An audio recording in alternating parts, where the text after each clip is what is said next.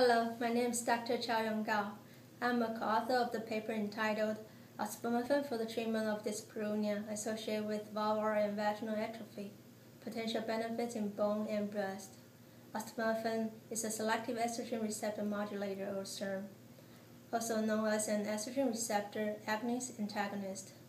Ospemifene at 16 mg per day was recently approved by the U.S. Food and Drug Administration for the treatment of moderate to severe dyspareunia, or painful sexual intercourse, associated with vulvar and vaginal atrophy, a chronic condition that affects up to 60% of postmenopausal women.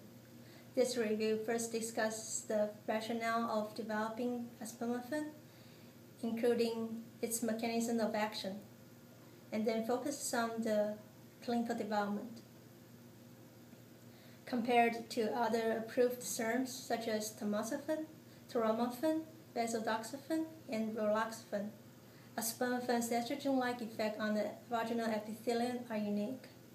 Included in this review are discussions of the effect of ospemifene on the endometrium, serum lipids, coagulation markers, and bone and breast tissue.